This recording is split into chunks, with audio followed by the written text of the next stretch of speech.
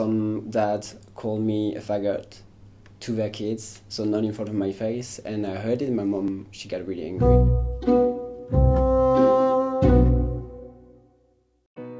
So the feeling I would associate to being a queer person there was definitely anxiety, a lot of struggle, being alienated, being oppressed. Then as a human being it's great because you get access to the countryside, you're very free, so a lot of freedom, definitely a lot of happiness into that. Yeah, so my identity started to come out, I think especially as I started, it's very, actually even quite young. I remember I was doing dance when I think I was 6 or 7, and everyone knew about it, and suddenly the teachers made me feel uncomfortable about that, and suddenly I started playing football. Don't know why, but that was the way I was pushed. Als ich da auf dem Land gelebt habe, da war mir, glaube ich, nicht so richtig bewusst, was queer überhaupt ist und ob ich das bin. In der Schule haben wir da nie drüber gesprochen. Ich glaube, das hätte mir vielleicht geholfen. I wasn't really coming out until I left the island. I didn't experience a huge amount of direct discrimination, but there was a lot of situations, maybe third-party discrimination, where I was part of a conversation and someone else had come out, and I was seeing the sort of behind closed doors conversation occurring about them, which then meant I didn't want to come out because I didn't want to experience the same thing.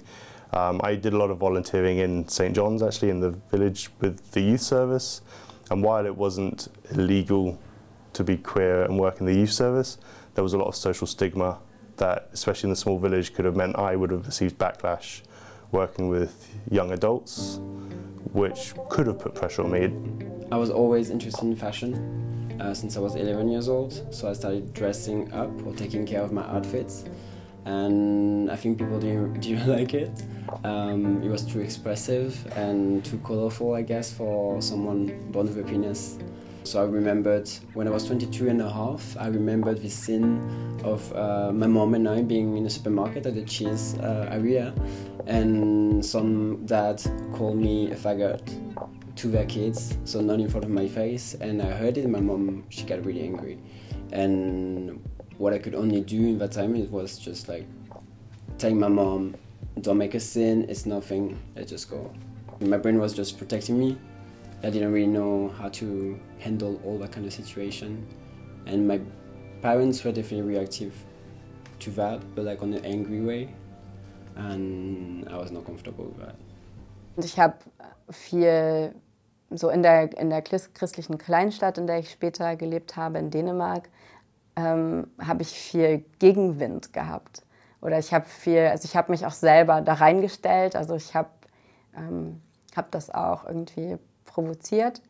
Also so, ich wollte auch über diese Themen sprechen, weil ich fand, dass das wichtig ist. Und deswegen hat mir das nicht so viel ausgemacht, wenn ich das Gefühl hatte, jetzt wird über mich gelacht darüber oder so, weil ich da irgendwie eine Stärke drin gefunden habe. So die Unterschiede zwischen der Großstadt und der Kleinstadt oder dem Dorf ist eben, dass das Dorf so klein ist. Also da kennen alle einander.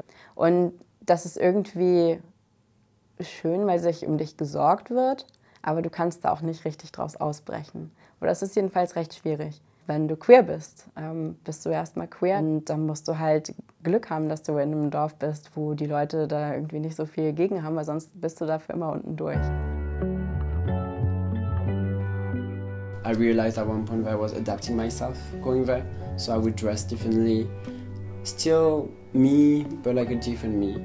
And actually the first time that I went fully as me was very recently, and I just decided to take my festival clothes, and I went to a festival, and then I was going to my parents, and that feels good.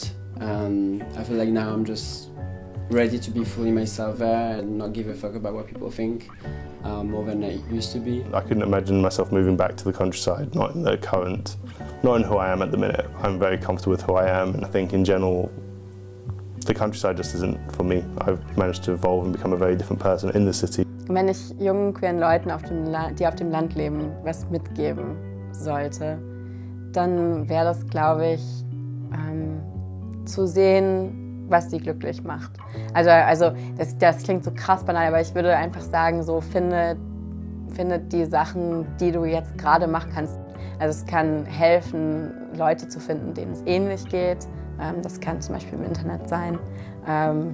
Wenn du gerne zeichnest, dann zeichne ganz viel. Also ich möchte jetzt nicht empfehlen, zieh einfach in die Großstadt. Also ich weiß nicht, also das kann vielen helfen, aber ich glaube, das hilft gar nicht unbedingt. Das ist nicht für alle unbedingt das Richtige. Wenn dir das Video gefallen hat, dann like es gerne und follow ENTR.